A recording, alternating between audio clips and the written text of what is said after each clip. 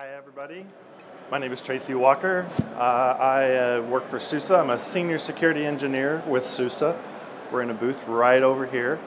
And I'm here to talk to you today about EKS security. So specifically Kubernetes security and how to secure EKS with 8 or 5 security layers, depending on how you take what we talk about today.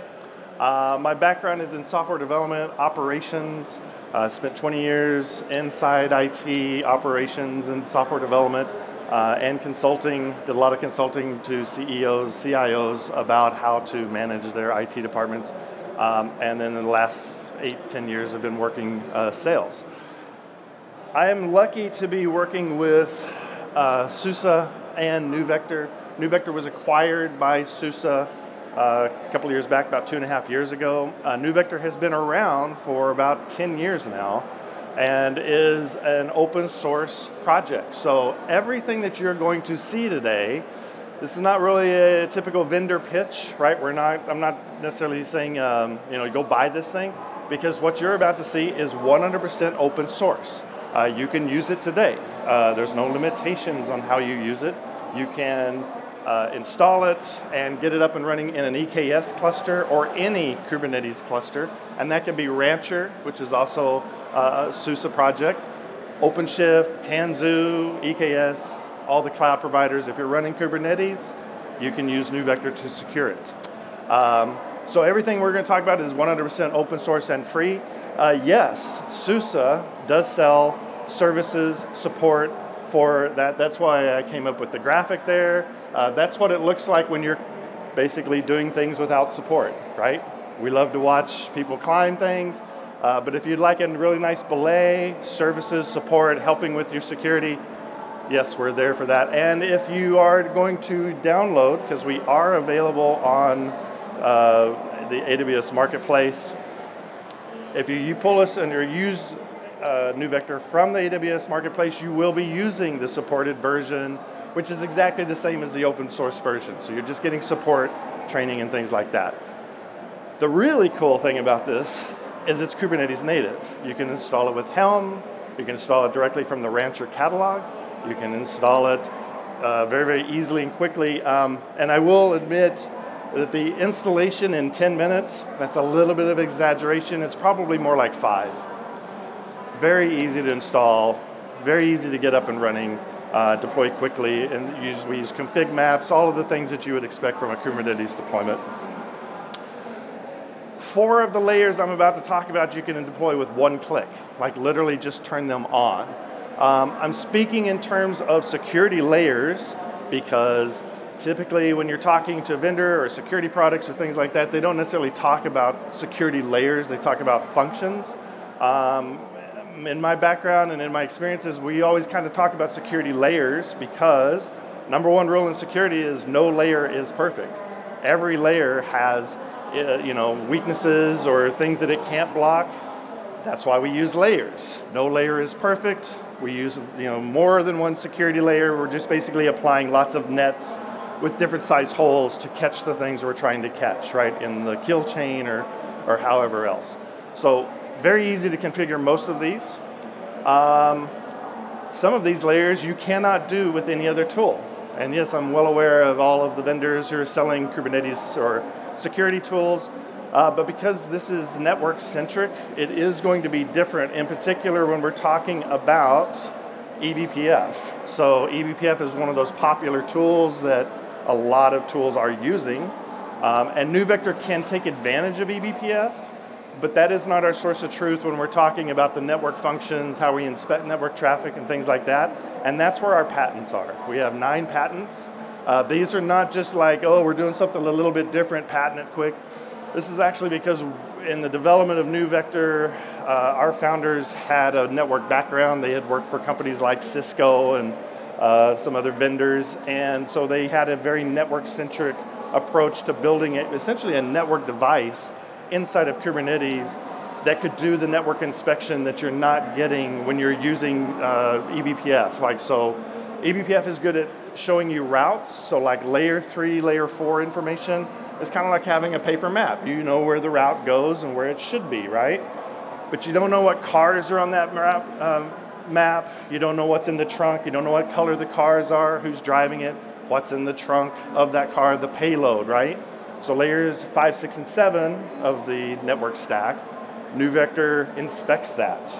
And I'll explain kind of how we do that in a little bit. Even better news, because SUSE is focused on improving everyone's security, you can use this tool with other security tools. In fact, most of the majority of our successes with customers is they have been using NuVector on their own. They installed it. In fact, one of the best stories is we have a new user who's installed it and immediately started getting a SQL injection attack. One of those security layers is for threat detection. And when they first saw that, they thought, wow, this tool sucks. It's so noisy. Has somebody put this thing in demo mode? They didn't believe it. But our threat detection also comes with a packet capture. And when they looked at that packet capture, that looks like SQL commands. This looks real. And so the first meetings they had were not with SUSE, they were with their security vendors, asking them, why are you guys not showing us this? We validated that this is a legitimate attack. It's happening right now, and your tools aren't showing us this. That's because they don't see the payload of the network traffic inside of Kubernetes. It's a blind spot, and I'm here to show you how you can kind of cover that blind spot. So, let's talk security layers. So I'm going to give you a rundown quickly of the 8 security layers, and then I'm going to talk about the 5 that you can configure in less than 5 minutes. And this is like once you spend the 5 minutes installing NuVector, you get 5 layers of security pretty much right away. So let's start with breaking down like the supply chain layers. You're probably very familiar with things like vulnerability scanning, scanning for CVEs, CIS security scanning, so checking all the security settings on the platform, Kubernetes, EKS, as well as the nodes, if you have access to them, and the containers running in those nodes. So we're doing all the compliance checks, and we can do this both in the supply chain as well as in the runtime environment. You'll notice I didn't double count here, right? It's the same 2 security layers. We're just applying them at different checkpoints, right? So that doesn't mean it's a different security layer. It's the same security layer, just at different places. But that's valuable because we can do it in multiple places. The third and last supply chain layer is at the end of the supply chain, or essentially at the perimeter of your cluster. And this is the Kubernetes native admission control policies, right? This is a checkpoint security where we're just checking the image to make sure that it has certain policies applied. And because our admission controller is aware of the CVEs, we know if it has CVEs, which CVEs by name. We can also do things like making sure that the image came from a specific registry, or did the image have secrets in it? All different kinds of things that we can check for. And these are pre-built rules. We have 31 rules that you can choose from that basically you can just point and click and add these things very, very quickly. So those are the 3 supply chain layers. Let's get into some of the exciting runtime layers. So first of all, the network segmentation and the file process segmentation, these are our zero trust layers. So we learn the behavior of your application. And that network inspection I was talking about earlier, we're using that to see all the network traffic east-west inside of the cluster. So we build policies from that because we like our source of truth. It's independent of eBPF. We know what the traffic looks like, and we are also doing deep packet inspection. We can see the protocol, and we can validate that protocol. So these are layer 7 network policies, not the layer 3, layer 4 network policies that you may be used to, that other products will kind of do, or that are native to Kubernetes. So these are layer 7 policies. These are zero trust, meaning when we learn them, these are allow rules. We deny everything else by default, right? And zero trust is super powerful. We will use that in combination with the network threat detection. So that's the layer of the story I was talking before. So yes, we can detect actual threats that are coming in. And when we see those threats, we do an automatic packet capture of those threats. And this is one of the checkpoints I would say if you're using a tool today in Kubernetes, in EKS, if you want to see if it really is seeing the network traffic, find out if that tool can do packet capture. I offer that challenge because I know they can. So check on it, validate what I just said. But yeah, we do threat detection. Now, The threat detection is signature-based, right? We have a list of all these different attacks, SQL injection, DDoS, all kinds of, run for shell. And that's signature-based. So that means we're just checking all those signatures, and if we haven't seen it, or if we do see something we recognize, that's what we're going to try to alert you on or block and do the packet capture. But that's not zero trust. And zero trust is effective because if we don't have a signature, then if we don't have a signature for that attack and we don't know what it looks like, our threat detection is not going to pick it up, right? So how does zero trust help us with this? Well, we may not know what the attack looks like, but we know what it doesn't look like. It doesn't look like your application because we learned what your application does. So anything that is not your application that's trying to execute processes, trying to establish new network connections, ingress, egresses, pod to pod, we can do that microsegmentation with that network layer, and we can break that down. We can secure those network communications. If you're using Istio or a network mesh, we work with that network mesh. I'm picking up some feedback, I'll step back. We work with network meshes. So like I said, we work with other tools, so you can add these security layers without necessarily bothering, disrupting, or replacing other layers. Yes, you could choose tools, but again, we're here about securing your EKS clusters, Kubernetes, so you can add these layers. Let's continue 2 more layers, the data leak prevention and the web application firewall. So these 2 layers are very similar. One is on ingress traffic and the other is on the egress traffic. The data leak prevention, so if you're SOC 2 compliant and you haven't had an examination in the last 18 months or so, we're seeing more and more companies that are SOC 2 compliant and need some kind of DLP for the EKS clusters. So we're seeing that kind of request more and more. We have DLP. We can inspect that network traffic. You can customize the sensors. So these 2 layers, 7 and 8, these are regex based. That means you can customize what that looks like. Now for the DLP, we want to customize those to what it looks like in your database. Like if you're storing credit card numbers, so security numbers, any kind of proprietary data, how you're storing it, that's how we want to generate those sensors. So if we see that data leaving a cluster or a pod and it's not supposed to, we can say, hey, that's not supposed to leave. And that will pass your compliance check on DLP for SOC 2. The ingress WAF sensor works exactly the same way on the ingress. But in this case, we get to define what those look like. So we have defined a lot of rules for OAuth top 10. We have a rule for log4shell that has been validated in the field as stopping real log4shell attacks, able to pick that up on the ingress. And then we can block it on the ingress before it reaches your cluster, before it actually reaches inside your, like the eBPF, it has to hit the kernel of the worker nodes. We can stop things before it hits the kernel of the worker nodes because we are in the network path, right? So those are the 8 layers. Now, I promised 5 layers in 5 minutes or 5 layers in 20 minutes. I think the 20 minutes was the presentation. These are the layers. Let's just go through these real quick. So these in the pipeline, if you're doing the pipeline scan, I see the colors are a little different up here. These 2 layers, if you turn on the registry scanning, it might take you 5 minutes to set those up, okay? And I'm not even recommending you start here. If you're doing pipeline scanning and you're scanning in your pipelines, don't change that. If I can give you any security advice here today, don't trust our scanner, don't trust any scanner. Use multiple scanners, because you're going to get different results. And if you're getting different results, you want to know why. And you shouldn't trust any. I know in the DoD, they use 3 different scanners, and they compare those results. And it feels like it's more work, but you start to get a feel for which scanners are more accurate. But again, none of them are 100% accurate. Not ours, not anybody's. Right? Just some friendly security advice there. So don't start there.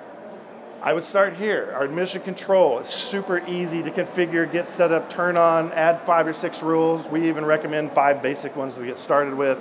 So let's just say 2 minutes per rule. The network segmentation is 2 clicks.